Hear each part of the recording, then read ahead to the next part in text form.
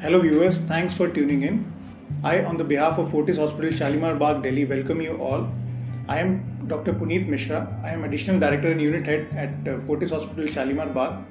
I have 20 plus years of experience in dealing with complex cases of knee and hip arthroplasty. Knee arthroplasty is a surgical procedure wherein the damaged area of the knee joint, which is the cartilage and the bone, and the osteophytes or the extra bone which forms as a result of wear and tear in the joint, is removed, resurfaced and replaced with prosthetic components.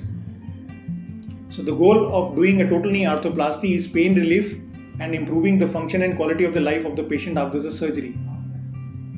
So total knee arthroplasty is usually a cemented kind of arthroplasty procedure wherein you replace the damaged areas of the cartilage of the knee joint both on the side of the thigh bone and on the side of the leg bone. And by doing this procedure, you not only replace the damaged areas, you also restore the stability and you correct the deformities around the knee which arise as a result of an arthritic procedure.